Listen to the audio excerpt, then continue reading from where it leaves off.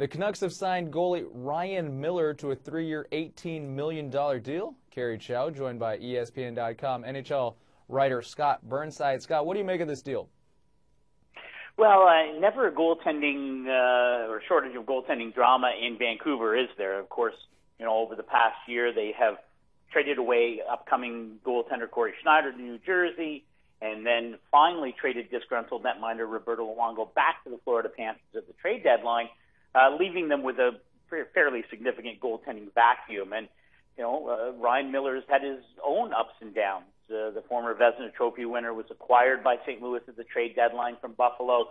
The feeling was he might have been the missing link to the Blues' long-awaited Stanley Cup puzzle, and unfortunately it didn't work that way for Ryan Miller or the Blues, as they were bounced in the first round by the Chicago Blackhawks, in spite of the fact they won the first two games of that series. And Miller didn't play very well, and so you wondered what would happen to his market value.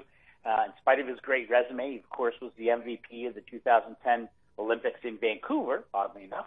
And the Canucks took a flyer, I suppose, on Ryan Miller, hoping that he still has the tools to get them back on the playoff track again. Of course, a period of great transition for the Canucks, firing GM Mike Gillis and head coach John Tortorella in the offseason, and Ryan Kessler traded just before the draft. So it is a period of upheaval for the Canucks, but they're counting on Ryan Miller to stabilize things in goal and maybe get them back to the playoffs next year. Yeah, you mentioned Miller struggled in his brief stint with the Blues. Are Miller's best days behind him? It's a fair question. I still think, you go back to last season before the trade, he played for a very, very bad Buffalo team, and he was terrific. You look at his numbers. He faced a lot of rubber in Buffalo. I still think he has the goods. Vancouver's a better team, although, again, they're a team in transition. We're not sure what that blue line is going to look like. Last year they struggled mightily to score, and with Ryan Kessler now gone from that lineup, I think this is a Canucks team that is still very much behind the eight ball when it comes to being a playoff team in the Western Conference.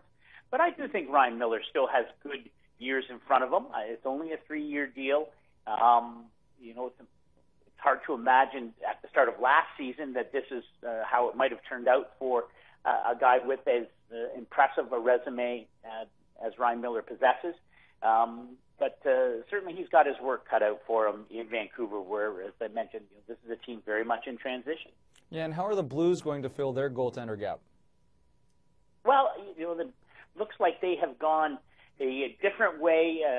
Jake Allen is a very promising young netminder, and between he and Brian Elliott, I think they feel that that tandem is they're going to rely on them. They're a very strong defensive team, and of course they added Paul Stastny to help their depth down the middle, and another free agent signing on Tuesday. But they'll go a different route at least to start next season. Who knows whether the trade deadline next year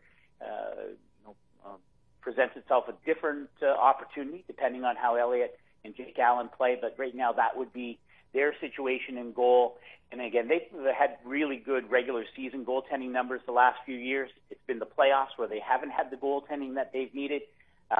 So that's also a story that may change and evolve as next season moves along. That's ESPN.com hockey writer Scott Burnside. For all your latest NHL news, be sure to check out ESPN.com's NHL page.